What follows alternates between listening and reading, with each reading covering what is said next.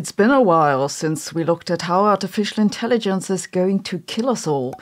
And I have to say, AI's made remarkable progress at taking over the world. The first good news for AI was that pretty much the first thing Trump did after his inauguration was to revoke an executive order from the Biden administration on addressing AI risks. The purpose of that order was to require AI companies to conduct safety tests if their systems pose risks to US national security, the economy, or the public. Seems like a reasonable idea to me, but it's gone now. Then the Chinese company DeepSeek came out with their reasoning model R1 that rapidly outcompeted everyone else in terms of bang for the buck. In response, Americans are largely giving up even pretending to be cautious about AI development.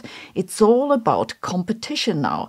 Safety is falling by the wayside. At the end of January, Stephen Adler, an OpenAI safety researcher, left the company. In a post on X, he wrote, "I'm pretty terrified by the pace of AI development and that the global race towards artificial general intelligence is a very risky gamble." He isn't the first to leave OpenAI for that reason.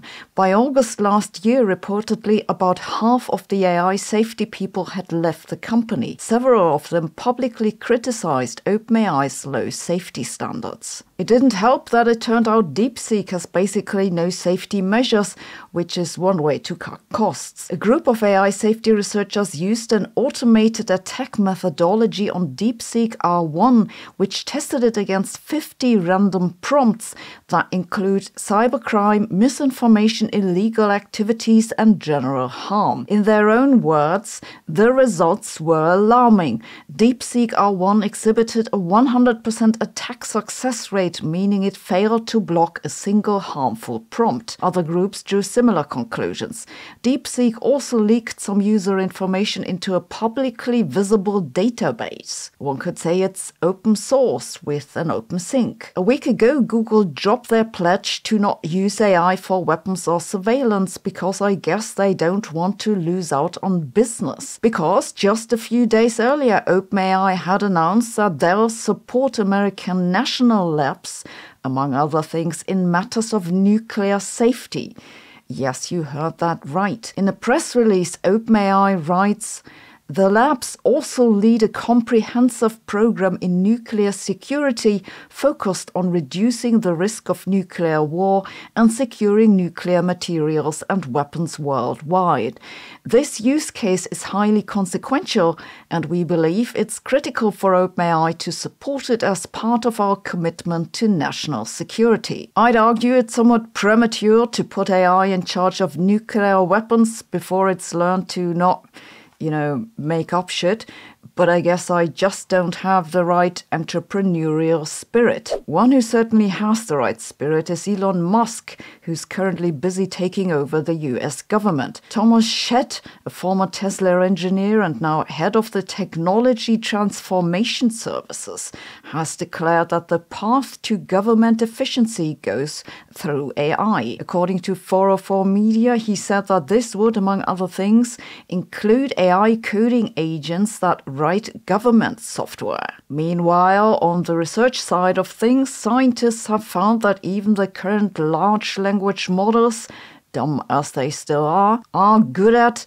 in-context scheming, by which they mean it's not difficult to instruct the models to lie to a third party, a feature that, I have no doubt, will make them greatly useful in government. Another group has found that several large language models, when instructed to adjust their guardrails for harmful content, will merely pretend to do that, a tactic they call alignment faking. In this test, they told the models which queries were part of the training.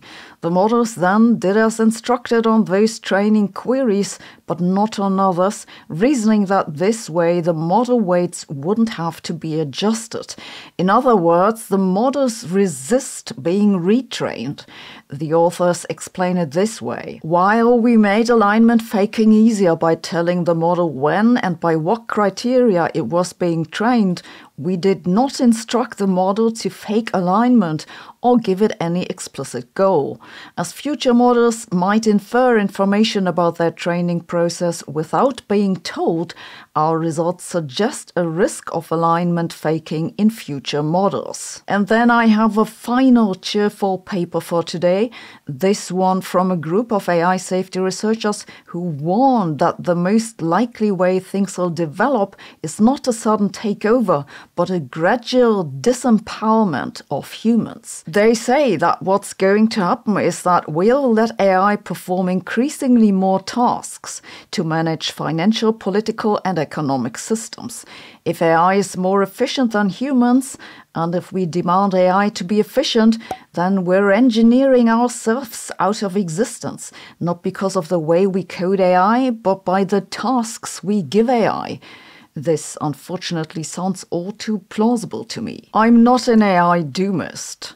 However, I think we need to take this seriously. Humans are bad at foreseeing emergent behaviors in systems with large numbers of interacting agents, whether those are humans or AIs.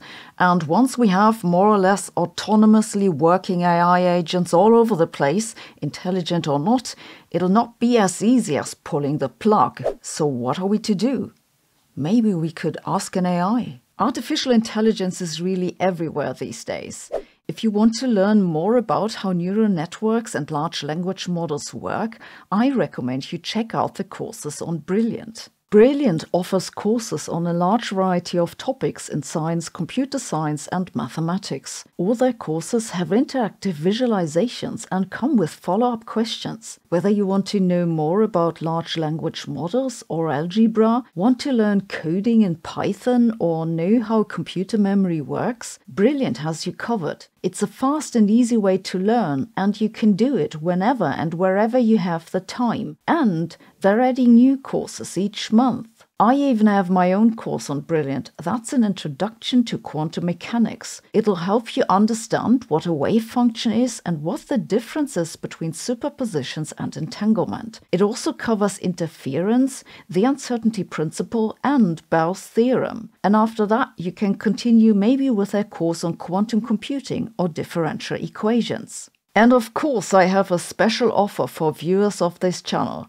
If you use my link brilliant.org/Sabine or scan the QR code, you'll get to try out everything Brilliant has to offer for a full 30 days. And you'll get 20% off the annual premium subscription. So go and check this out. Thanks for watching. See you tomorrow.